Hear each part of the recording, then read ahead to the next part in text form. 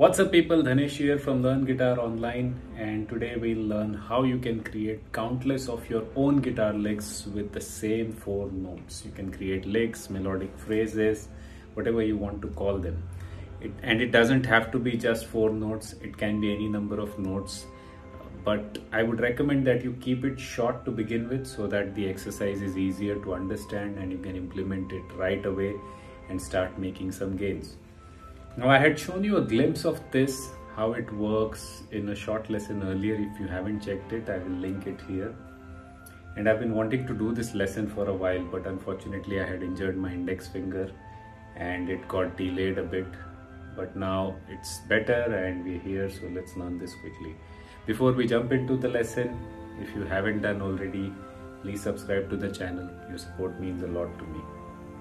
I'll first teach you how to create these licks or melodic phrases, and then I'll show you how you can scale these based upon your own playing level, whether you're a beginner, intermediate or an advanced player. And I would highly recommend that you first learn the ideas and concepts through beginner exercises, and once you feel comfortable, you can take it to higher levels depending upon your skill. And how is working on this going to help you? It's important to understand that before we directly dive into this. These concepts and ideas, first of all, can be applied to all genres and musical styles. So you can take it to different genres based upon what your preference is. And more importantly, it will help you improve overall on your lead guitar technique quicker. It will also make you become more creative, and what you already know, you can use it more creatively on the instrument to come up with musical lines without struggling too much. And it will also open many doors for you to solo and improvise freely. At the same time, this will also help you to train your ears so you can become a better musician much faster. I could go on, the list is endless. There are many other reasons why you should practice this, but most importantly, this would be a lot of fun for you to practice and play. So let's get started. If you are a complete beginner, I would recommend that you pick the 4 notes from the minor pentatonic scale, because that's what everybody gets started with.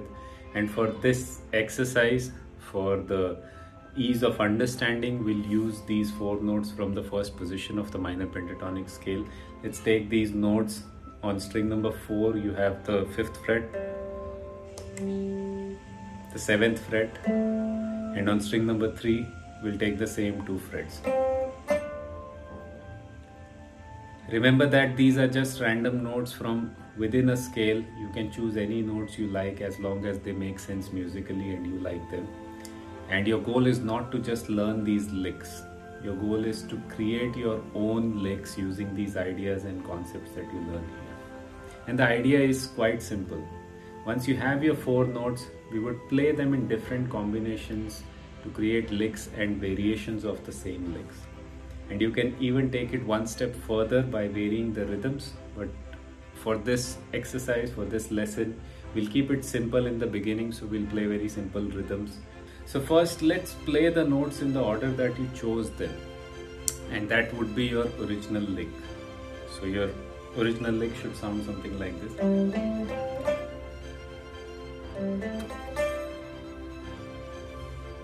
Now once you have your original lick, you can create the very first variation by doing something called as inversion. So you will invert the lick, which is you'll play the notes backwards. So this was the original lick. This is it played backwards. Now that itself gives you 2 variations of the same melodic phrase. Now variation number 3 would be to go back and forth between the notes, and this will also give you a triplet kind of feel. A triplet rhythm should sound something like this. And once you have that, you can invert that.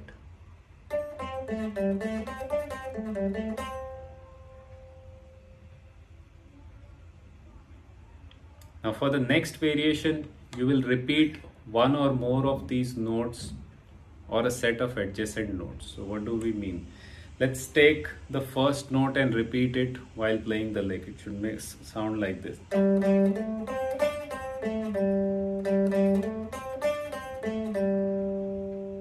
You can do that with other notes from the lick.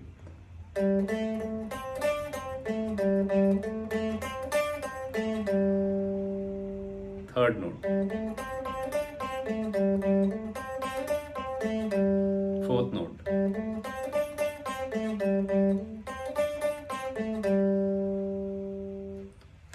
Or you can repeat a set of notes, mostly the adjacent ones. So let's repeat the first two notes. It should sound like this.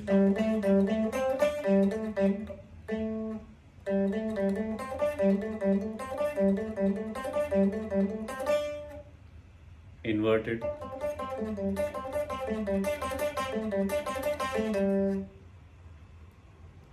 You can repeat the inside notes, this one and this one.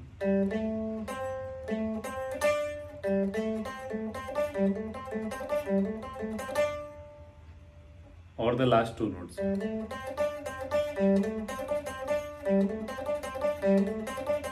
And you can play inversions of all these licks or phrases. You can play in the reverse order like this.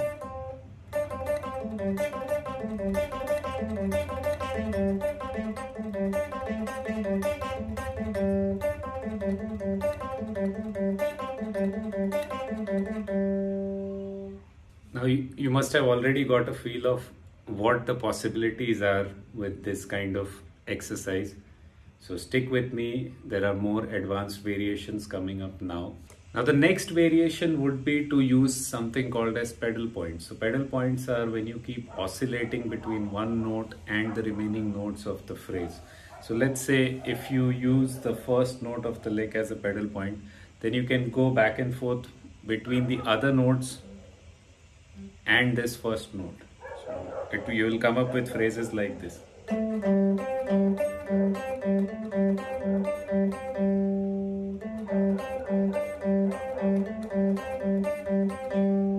Or the second note.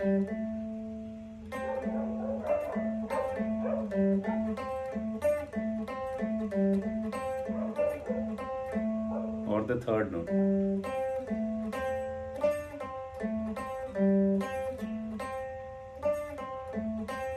Or the fourth note.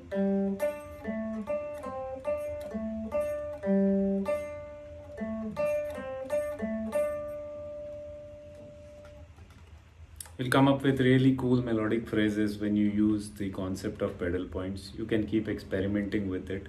This will also help you work on your rolling technique across strings. You must have seen, you must have observed that when I was going on the same fret on two adjacent strings, I was rolling my fingers to get to those notes. One more variation, very cool, would be to play these notes diagonally. So if you're starting here, you can play this as the next note on the adjacent string. Then go back here and then move diagonally here.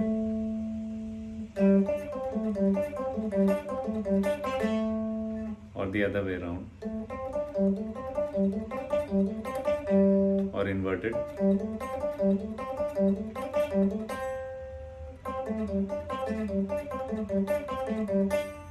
All these variations would give you countless ideas, and remember, it's not about the individual licks or phrases, it's about the process of creating them that will make you improve your playing. And you can come up with many more ideas. The possibilities are endless.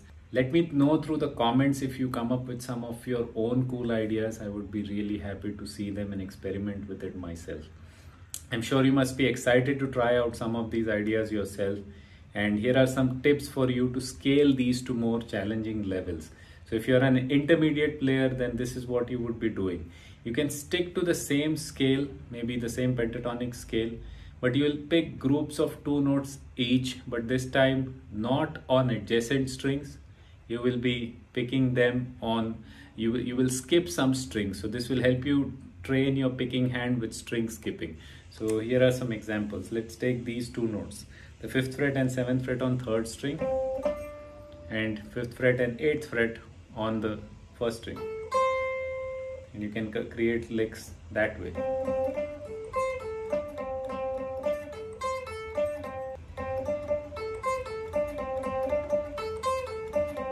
If you are even more advanced, then try the same exercises and techniques with major, minor, harmonic minor or melodic minor scale, or you can even try them with their modes.